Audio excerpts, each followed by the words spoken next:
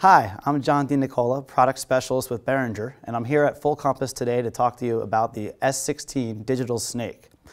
The S16 Digital Snake is designed to work with Behringer's X32 family of products, and it will allow you to get 16 inputs and 8 outputs to stage in front of house on a single Cat5e Ethernet cable. So taking a look at the front of the S16, we start with our 16 Midas-designed programmable mic preamps.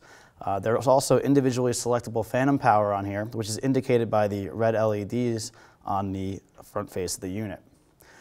Moving to the left, we have 8 XLR outputs on here that can come from the console.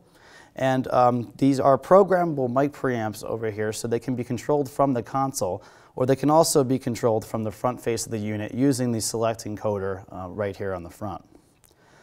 On the left here, we also have a headphone output with a separate volume control, which will allow you to line check any input or output coming from the console into the stage box. On the back of the unit, we have dual AES-50 connections on locking Ethernet jacks. The first connector is to connect to the X32 console at front of house, and then we have a second connector which will allow you to jump up to a second S16 stage box.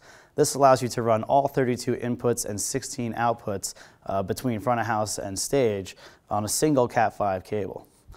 We also have a Ultranet port on the back, so that if you're using the Behringer P16 personal monitoring system, you can interface that directly with your stage box. Again, this allows you to only have one single cable running from front of house to stage.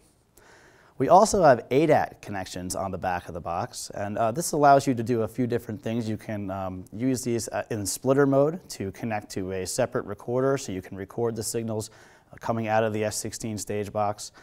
You can also utilize these ADAT outputs in a standalone mode if you want to just take advantage of the 16 Midas design mic preamps on the S16 with a separate recording rig or another ADAT interface. You can connect the outputs from there and use them in that way.